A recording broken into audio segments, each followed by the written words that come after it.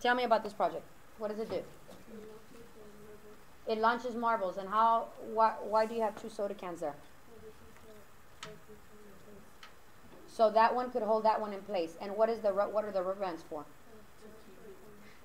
Oh, okay. So you can build resistance, right? Okay. And the rubber bands are going to do what to the fork? Stretch it. And what is the marble holder? What did you make that out of? The twisty? Okay. Did you tape it? Okay. Let's get out of the way. Face it to where it's facing the wall. Okay. Ready? And show it in action. Very good.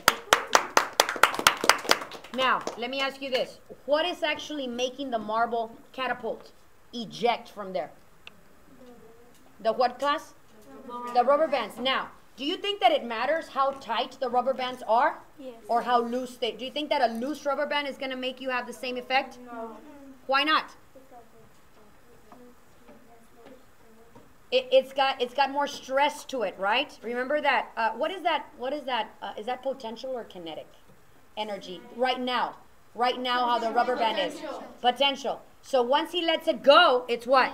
Kinetic. Okay, let's try it again. Show it in action. Now, let me ask you this. Does it matter if he just does this? Or if he does that? Or if he does that? Does it matter how much force? Tell me about the force. The farther you press it down, the farther. Okay, try it again. Get out of the way, please. Excellent.